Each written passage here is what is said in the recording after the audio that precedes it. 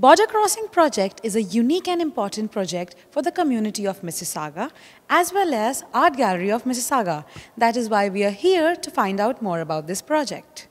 So when we invest in arts, we not only enhance the quality of life for our people, no matter that person's age, their culture, their ethnicity, but we're also boosting our economy because the arts generates financial derivatives. Mississauga is a city that shines, and it shines because of the tremendous talent of our local artists, of our people.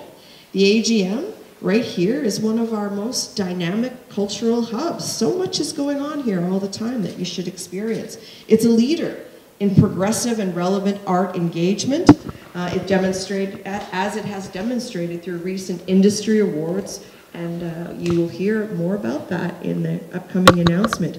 The AGM's achievements would not be possible without the community engagement, dedicated volunteers, and the entire team here at the AGM who work tirelessly for us to elevate the quality of life for our world-class city by nurturing and showcasing local talent for all of our residents to enjoy. So as mayor, I'm truly inspired by their unwavering commitment to engage and inspire visitors of all ages and all experiences.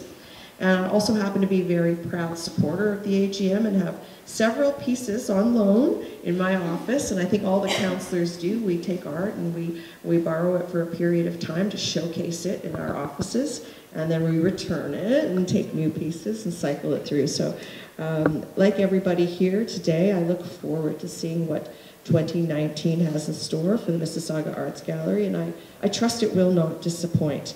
It's truly wonderful to be here today. I can agree more with our mayor that we are a shining and moving city, and today's announcement is truly reflective of that.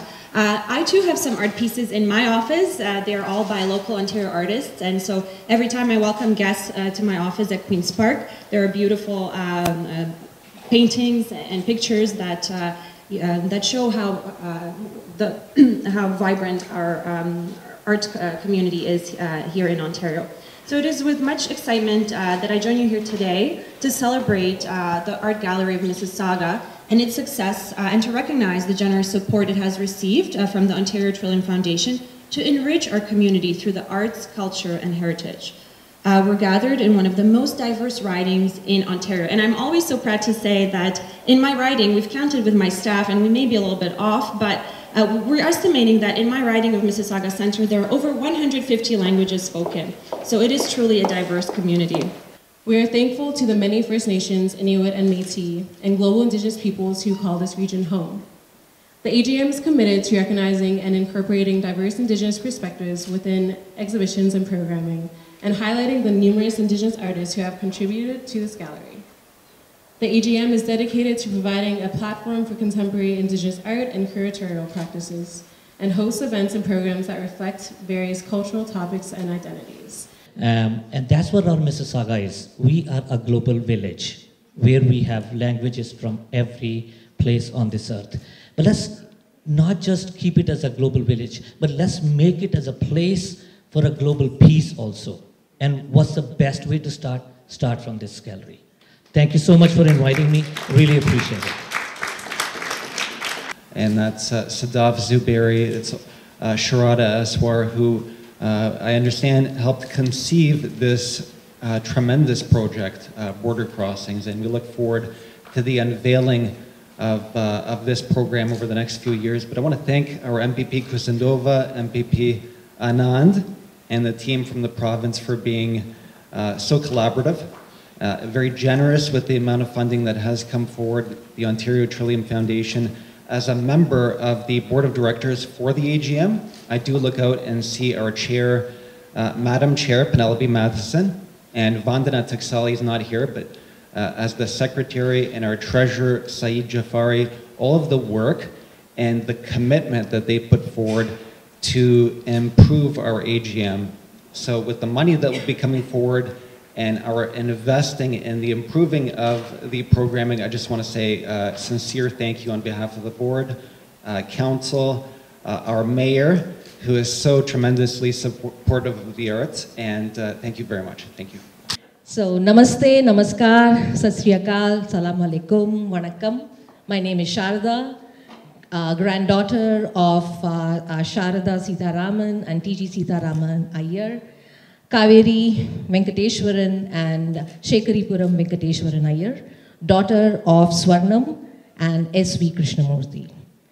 As Mandy mentioned, I am the community activator here at the Art Gallery of Mississauga.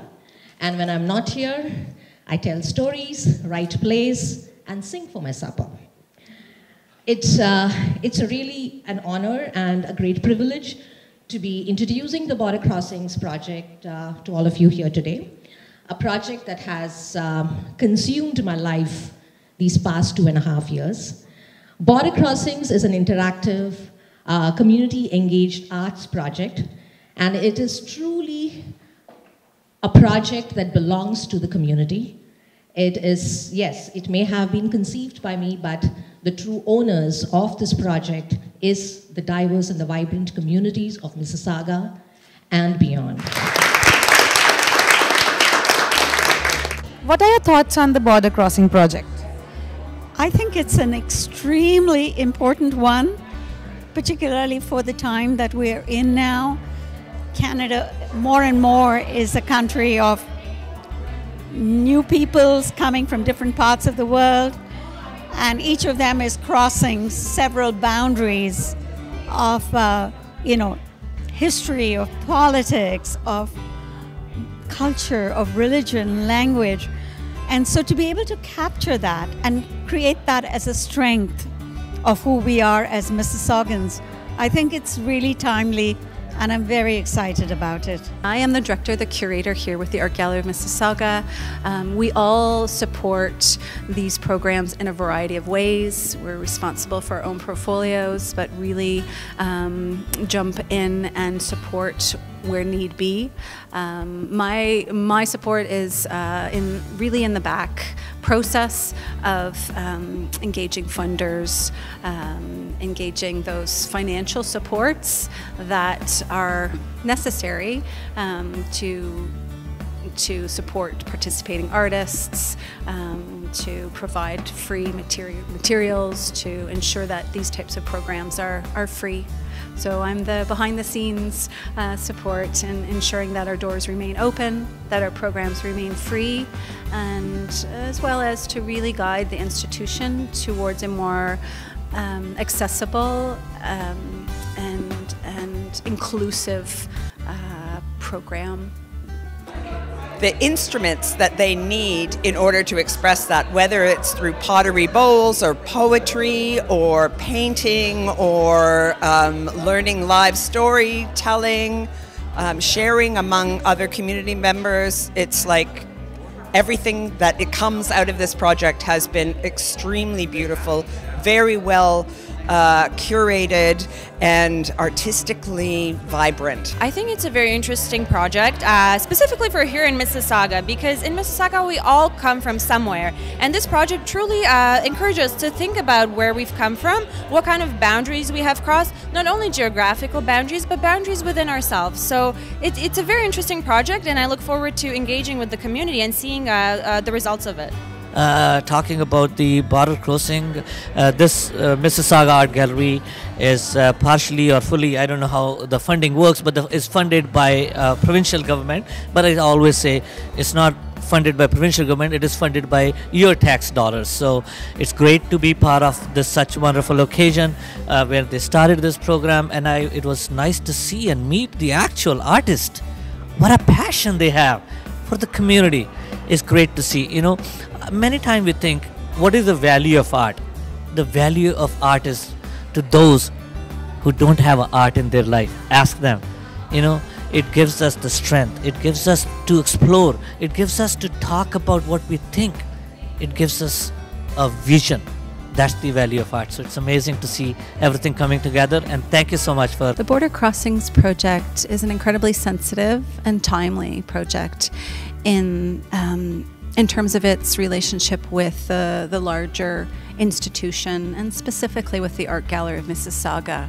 It indicates a shift in approach away from a transactional, exclusive model, embracing a more relational model that engages first and foremost with the community to ensure that our larger programs, our more critical programs, are accessible. How was Border Crossing Project born? I was born in India. I was raised there, and my dad had a transferable job. And so every 3 years, we would move from one city to another. And India being such a diverse country, when you cross those borders, it's not just the geographical border you're crossing. The food is different, the culture is different, the language is different, everything was different. And then I moved oceans, and I came here to Canada, and so there was a border crossing that happened even there. And even here, I live in Brampton, but I work in Toronto and Mississauga.